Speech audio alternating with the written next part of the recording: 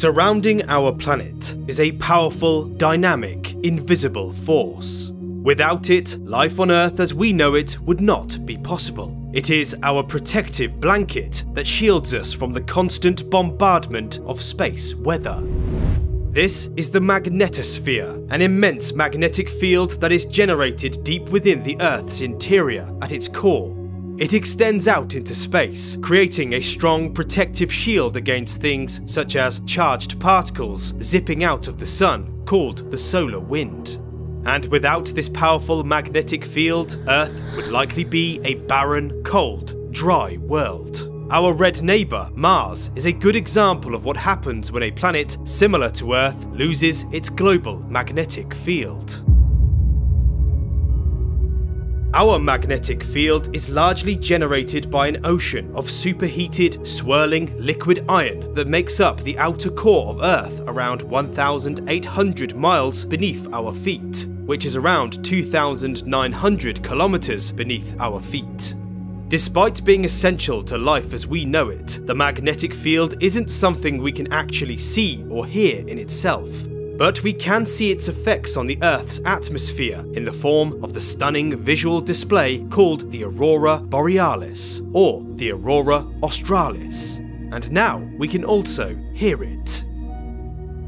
Researchers from the Technical University of Denmark took the magnetic signals, the radio frequencies measured by the European Space Agency's Swarm satellite mission, and converted them into sound. The result is an eerie representation of our planet's rumbling magnetic field and its interaction with a solar storm. The audio clip you're about to experience might sound like the stuff of nightmares, but sit back, relax, and listen to the strange creaking, crackling, and rumbling of our planet's protective shield.